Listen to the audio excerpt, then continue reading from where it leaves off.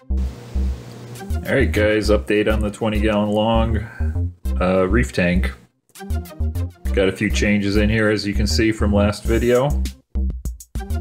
I've added in a little bit more rock. The reason for that is I got a few more inhabitants. You see my firefish right there. Got the cardinals still in there, and I got one little damsel that this clownfish does not like. But they've been in a tank for about 4 days now. They seem to be getting along pretty good. The clownfish are definitely asserting themselves in the territory there.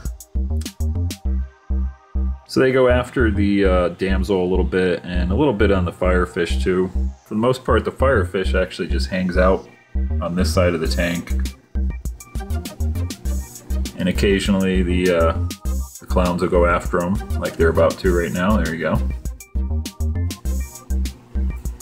I just fed everybody, and I actually just put this one large piece of rock, this one here, in there. So they're kind of agitated to start out with here, but for the most part they're kind of getting along. When I first put the firefish in, the two clowns were really going after them, but for the most part they've kind of tended to leave them alone here. Obviously right now, like I said, I just fed them. Just little bits of food still flying around.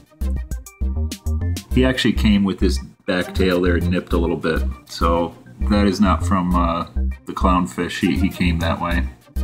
He was in a tank with a whole crap load of fish, and he was the best looking guy. Unfortunately, he did have that little bite out of the back of his tail, but hopefully he recovers.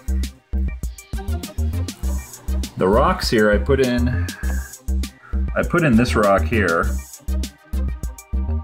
to try to do a little bit more cave, activity there, try to get some more spots for the fish to kind of hide out in. And then today I got this big piece of, it's fake rock. It's not live rock at all. It's just I don't know how they make it, but it's a piece of fake rock that's already pre-colored and everything like that, so it fits in with the rest of the rocks, and it produces a bunch of caves in there and stuff like that. So the fish are enjoying it. Hoping to give all the inhabitants someplace to at least get tucked away in and feel a little more secure. And hopefully the clownfish chill out a little bit. You can see they're chasing the firefish a little bit, and the damsel. Interestingly, they totally leave the cardinals alone. Not sure why. From day one when I put them in here, the cardinals, the clownfish could care less.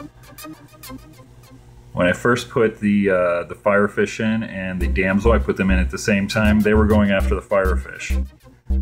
Then they started going after the damsel, and they kind of switch off here a little bit. And now, like I said, I just fed the tank. I just put this rock in like an hour ago, so I kind of got everybody agitated, including the clownfish. So they're a little peeved right now.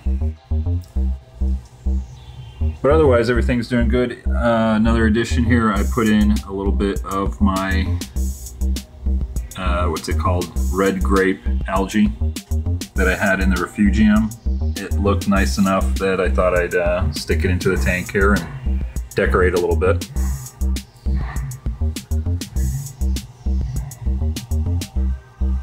So that's it for now.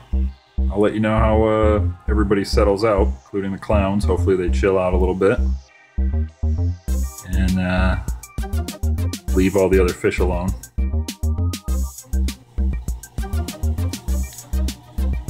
Till next time.